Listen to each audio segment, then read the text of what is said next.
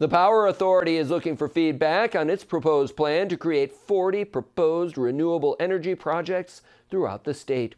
The New York Power Authority, or NYPA, held a public hearing in Binghamton last week to hear comments and concerns from the public about its renewables draft strategic plan. The plan is on NYPA's website and proposes over 40 new green energy projects. Each project is either described as solar or a battery energy storage system. The vice president of NYPA's Renewable Project Development, Vanilla Yadati, says without NYPA's help, the state won't be able to reach its mandated goal of being 70% renewable energy by 2030. Being an enabler and a facilitator for New York State to accelerate a transition. And it's not a one-size-fits-all model either, because every project is different, every community is different, every community's needs are different. Being very deliberate about how we go about developing these projects.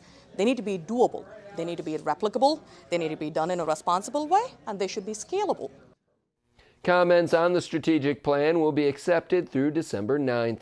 To submit a comment online, visit NYPA's website, nypa.gov/renewables.